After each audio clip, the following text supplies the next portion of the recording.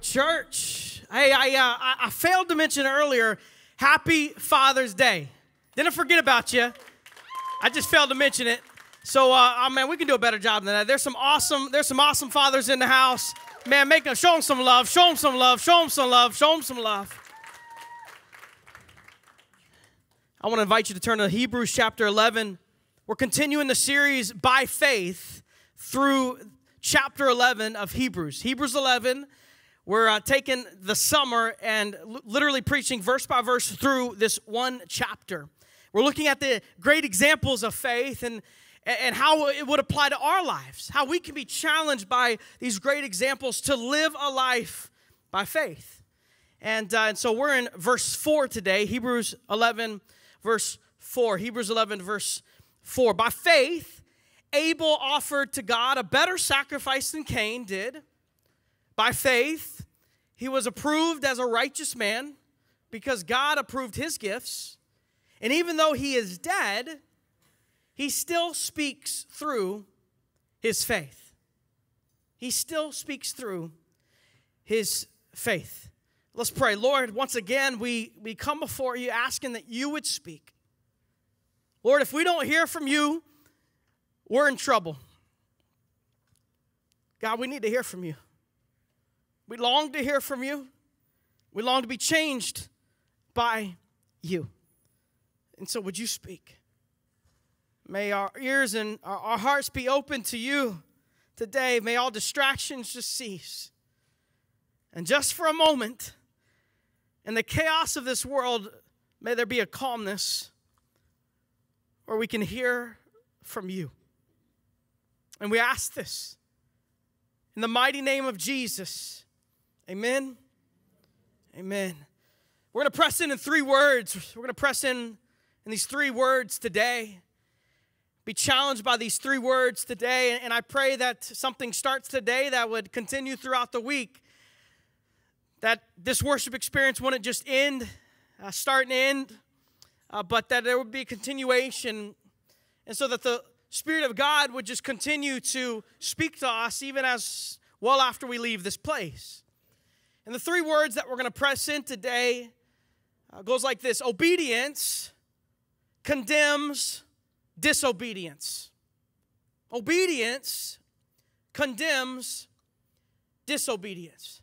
Let's look back to verse 4 of Hebrews 11 to gain a better understanding of what I mean by that. What do I mean by those three words? Obedience condemns disobedience. We see by faith, Abel offered. Turn to the person next to you and tell them that Abel offered. Abel offered. Go ahead. Yeah, get involved a little bit. Abel, he offered. This verb offered reflects an act of obedience. Do you see the word offered? The word offered there, I circled it in my Bible. The word offered reflects an act of obedience. There's this act of obedience that comes from Abel's sacrifice. And so Abel did not simply just believe. He didn't just simply believe that a sacrifice would be acceptable. He accessed the divine blessing of God by means of obedience. There was an action. There wasn't just this thought or this just belief. He just didn't leave it there. There was something that followed. There was an action that followed. And we see Abel offered. Again, reflecting the act of obedience. Obedience condemns disobedience. We're going to take a little step further and actually look at Genesis 4. Genesis 4 is the biblical narrative of Cain and Abel. And we see in Genesis 4 how the story unfolds. And so verse 1 of chapter 4, Genesis is the first book of the Bible. Genesis chapter 4, beginning in verse 1, the man was intimate with his wife Eve, and she conceived and gave birth to Cain. She said, I have had a male child with the Lord's help. She also gave birth to his brother Abel. Now Abel became a shepherd of flocks, but Cain worked the ground. In the course of time, Cain presented some of the land's produce as an offering to the Lord. Verse 4, and Abel also presented an offering, some of the firstborn of his flocks and their fat portions. The Lord had regard for Abel and his offering. Verse 5, but he did not have regard for Cain and his offering. And Cain was furious. Cain was furious, and he looked despondent. Verse 6, then the Lord said to Cain, why are you so furious? Why do you look despondent? Verse 7, if you do what is right, won't you be accepted? But if you do not do what is right, sin is crouching at the door. Its desire is for you, but you must rule over it. Verse 8, Cain said to his brother Abel, let's go out to the field. And while they were in the field, Cain attacked his brother Abel and killed him. And the first question for us today is this: are you an Abel in your obedience, or are you a Cain in your disobedience? Are you an Abel in your obedience, or are you a Cain in your disobedience? So we see the narrative here. We just read through Genesis chapter 4, how the story unfolds, and we understand that Abel's a shepherd and Cain is a farmer. We understand that Cain is the older brother, Abel's a younger brother, and we understand that Abel brings an offering that's presentable to the Lord, and Cain brings an offering that's not presentable to the Lord. We see that the Lord gives Cain an opportunity. You see it in chapter 4. The Lord gives Cain an opportunity to hey, you can make this thing right. You can make this thing right. And Cain ignores the word from the Lord. And so rather than obeying the Lord, he disobeys the Lord. And how does the story end? He goes and kills his brother. The anger, the bitterness had turned into anger, and the anger had control over him, and he goes out and kills his brother. And so are you an Abel in your obedience, or are you a Cain in your disobedience? And only you can answer that today. Only you can personally answer that between the Lord today. Are you an Abel in your obedience, or are you Cain in your disobedience? And we're going to see here that obedience condemns disobedience. Why is that? Because the death of Abel does not have the last word. We see, according to Hebrews 11:4, that Abel in his faith continues to speak. We're going to see that really just unfold here in just a moment. But it is commonly believed in the church that faith is merely just a willingness to accept facts regarding the Lord. And nothing can be further from the truth. Faith is not just a willingness to accept facts. It's not just a knowledge. It's not just a head knowledge. Faith is much more than that. Faith is not validated as faith until it responds in doing what God requires.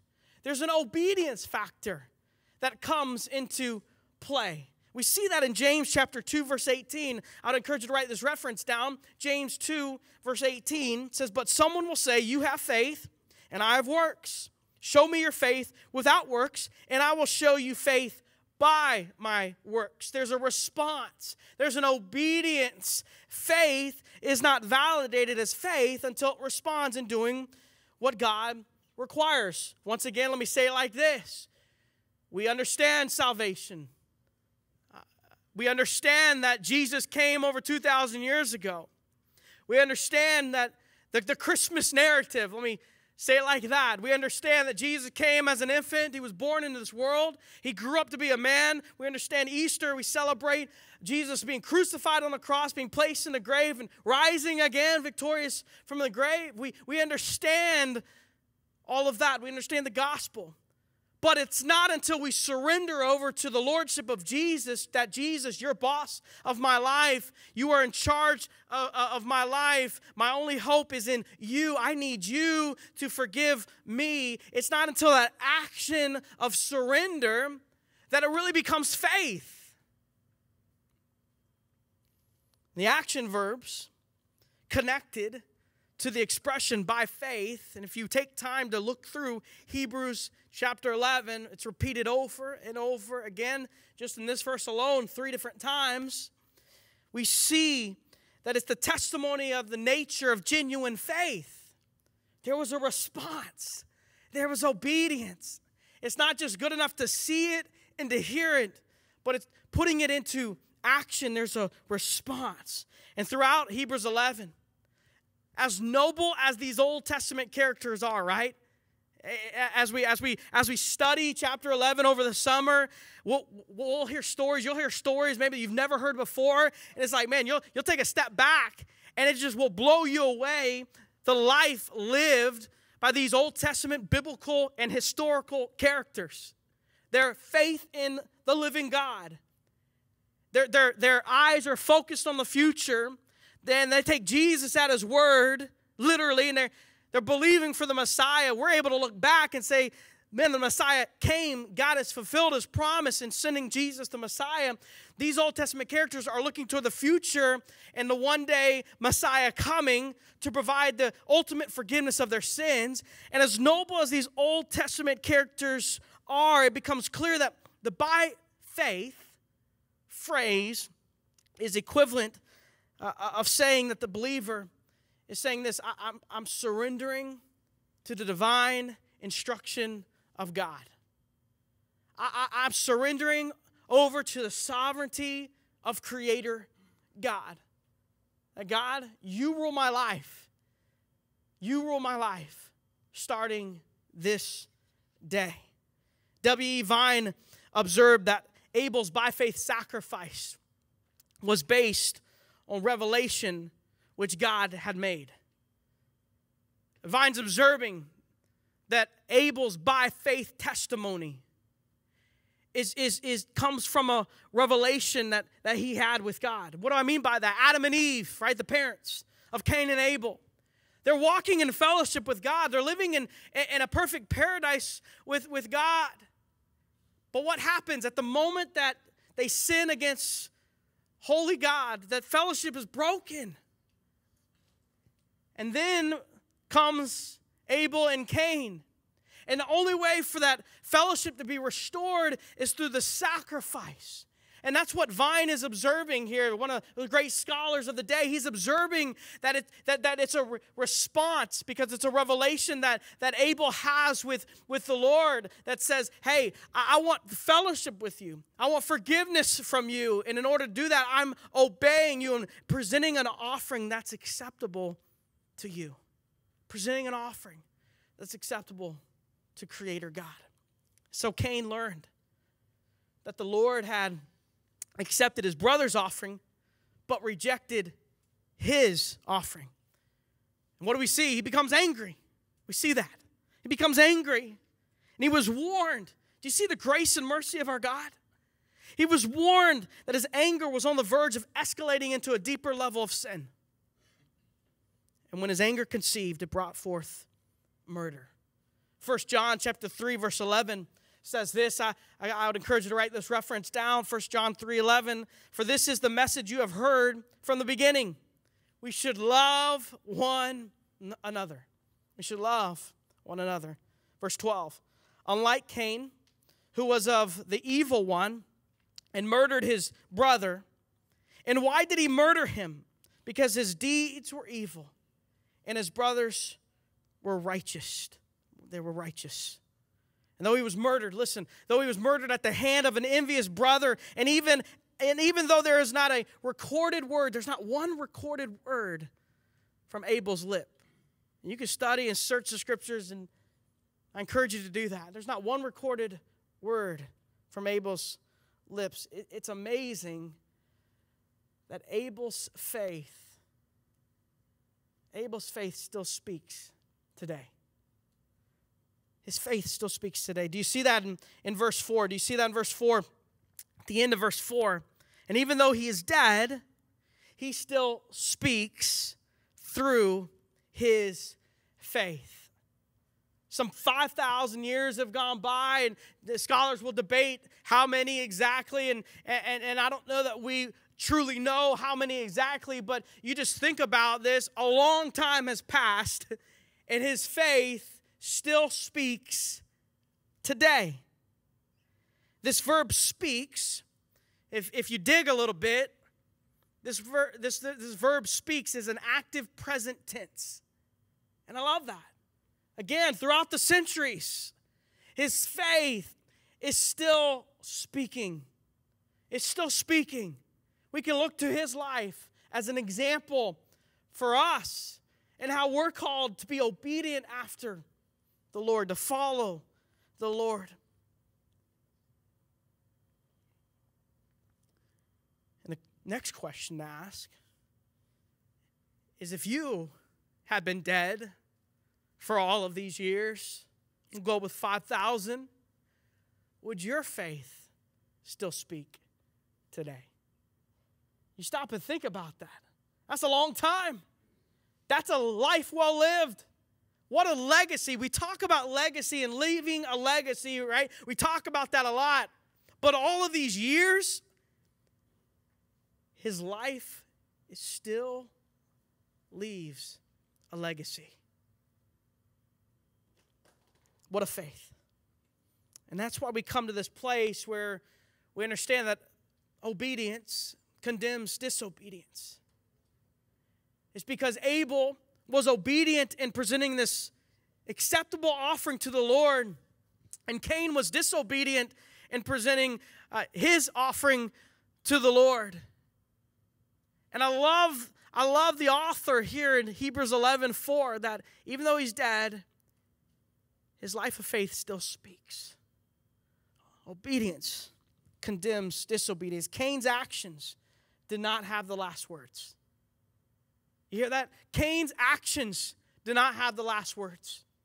Abel's life of faith speaks long past his death. Abel's life of faith has the last word. Wayne Jackson says this: the fact that Abel's obedience is applauded even centuries after his voice was but an echo from blood-stained soil constitutes subtle evidence that upon death he did not fade into the oblivion of an eternal nothingness, as materialists would have one believe. Abel is still speaking. The next question for us is are we listening? His life of faith, his example, he's still speaking. Are we listening? And how do we really digest this, I guess, is the right way? And it would be this: it comes down to obedience. Are we walking in obedience? Are you walking in obedience? As we look at this story unfold, it comes down to, are we walking in obedience or are we walking in disobedience? Abel lived a life of faith and obedience. Cain lived a life of disobedience. He brought a sacrifice that was not acceptable to the Lord. He became furious. The bitterness grew inside of him, turned into anger. And what does he do? Kill his brother. So the question today is, are you walking in obedience or are you walking in disobedience? Hebrews 4 is not on the screen, but I would encourage you to write this reference down. Hebrews chapter 4, verse 26. Hebrews chapter 4, verse 26 says this: and don't sin by letting anger control you. Don't sin by letting anger control you. Don't let the sun go down while you are still angry. And my concern is that for many of us, different times in our lives, that we allow bitterness and to build into anger, and we allow it to control us. And we look at Cain and we point fingers at Cain, but the truth is that at any moment, any of us could be a Cain. The further we walk away from the Lord, the more opportunity to become like Cain. That's why it's imperative for the church to walk in obedience, to take time of self-reflection and self-examination and say, Lord, is there anything in me that is not of you? Remove it. Remove it, because I don't want to give another inch, an inch to the enemy. Verse 27 of Ephesians 4 says, for anger gives a foothold to the devil. Anger gives a foothold to the devil. Cain was consumed in his disobedience. One thing led to another. and he murders his brother, walking in disobedience. And again, we point fingers and say, shame on him. But I want us to be aware today that the same enemy that was alive thousands of years ago is still alive today. And that same enemy, he's coming for you, he's coming for me each day. He doesn't want us to present sacrifices that are acceptable to the Lord. He doesn't want us walking in obedience. No. He wants us living the life following Cain's example, not Abel's example. And today I kick back against that and I say, hey, are you surrendered to the Lord? Are you surrendering each day to the Lord? Are you walking in obedience to the Lord? Are you living a life of faith in God? What does it look like? Because the truth is this, if you're living with anger, then you're walking in disobedience. If you're living with anger, you're walking with disobedience. And I can't answer for you. Listen, I can't answer this question for you. Only you can answer it. What does your life look like? Not what does the majority of people see, but what happens when you leave groups of people and you step back into your home? What's the real you? Some of us, man, we have really good faces that we can put on, but inside there's something going on that needs to be dealt with, and I would encourage you, before you leave this place today, it needs to be surrendered over to the Lord. There's some bitterness inside, and you say, Lord, rid me of this bitterness. Others would say, man, this bitterness has grown into anger, and I'm trying to hold it all together, but man, it's about to come out. And so today, before you leave this place, would you surrender that anger over to the Lord? Say, Lord, I've sinned against you. I've sinned against you. And I want to surrender this anger, this bitterness over to you. I want to walk in obedience. I want to walk in obedience. Would you bow your heads? Would you close your eyes all over this place? I want to give you an opportunity today. This is what we call a response time. This is between you and the Lord. This isn't between you and anyone else. It starts with you. Perhaps there is someone that you need to ask forgiveness of, or you need to forgive. And that can happen here in just a moment. But would you just don't miss this opportunity. Hey, I don't know what's going on in many of your hearts, but I want you to know that the Creator God does.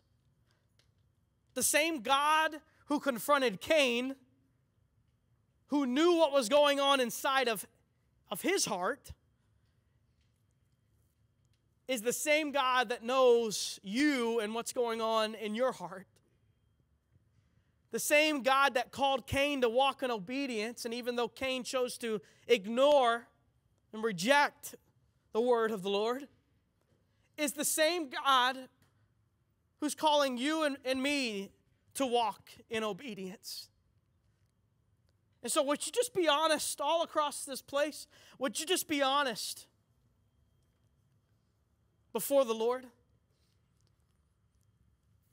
If there's anything inside of you, any bitterness that's living inside of you, maybe there's the bitterness is already turned into anger. It might not be controlling you. But as we see in the word of the Lord, it can quickly control you. Would you surrender it over to the Lord right now? Some of you are like, I don't know how to. I don't know how to. Can I just help you? Can I help you right where you're sitting, right where you're at? Between you and the Lord. This is a prayer between your heart and God's heart. Go something like this. Dear Lord, call on the name of the Lord. I don't want to live with this bitterness, this anger any longer. I surrender it over to you. I surrender the person that has hurt me, the situation that has hurt me. I surrender it over to you. I choose this day to walk in obedience.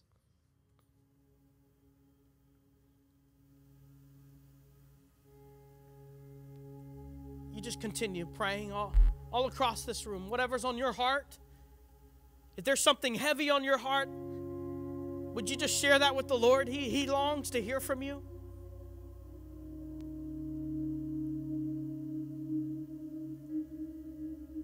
Perhaps there's someone that's hurt you deeply, and you need to call that person out by name and say, Lord, you know this person, fill in the blank, has hurt me deeply.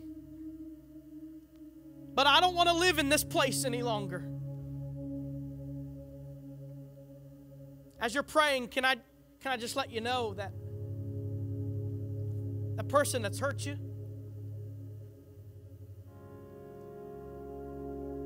they're celebrating right now. You're living in a prison. But you don't have to stay there. You can be set free. So would you release that person that's hurt you? Lord, I want to walk in obedience. Make that your prayer. I want to walk in obedience. Maybe there's someone here that you say you've never surrendered your life over to Jesus. You've never accepted the gift of salvation. I don't know if that's you. But I want you to know that it can be you. You saying, Tim, how could a God love me? You don't know me? And I would say, you don't know my God. He loved you so much that he sent his one and only son, Jesus, to pay the ultimate price for all humanity. And salvation is available today only through the person of Jesus, only through the sacrifice of Jesus. I want you to know that today. And if it's your heart's desire, you're saying, Tim, I want to be saved today. I want to be set free today. I want that relationship with Creator God that you're talking about. I want to experience the peace and the freedom that comes through relationship with Jesus. Then can I encourage you today? Call upon the name of the Lord and be saved today. We can do that right now. All across this place. If that's your heart's desire, you're saying, I want to be saved and set free today. I want to walk out of this place with assurance that no matter what happens, no matter what comes against me, I want that confidence that you're speaking about right now. Would you just pray from your heart to God? Dear Jesus, I am a sinner, and I need you to forgive me.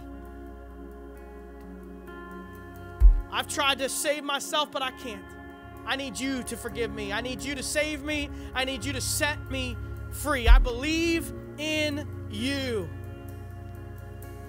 You came, you died, you rose again. I believe in you. Set me free today. I trust in you fully. I trust in you fully.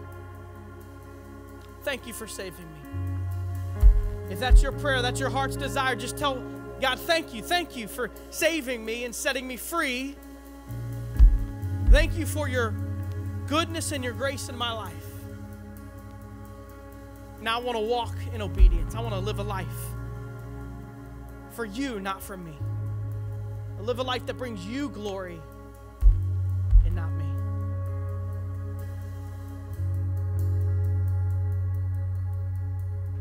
So, Lord, thank you. We praise you. You're worthy of our lives. These bodies were bought with a high price, the precious blood of Jesus. And I pray, Lord, that we would live a life of obedience and surrender. Lord, that others would see us and they would want what we have. And what we have is found in you. And we would point people to you. So we celebrate your faithfulness today. We celebrate your goodness today. We sing these songs of praise to you today. Church, would you sing along with us? Would you sing along with us? From the ashes of defeat.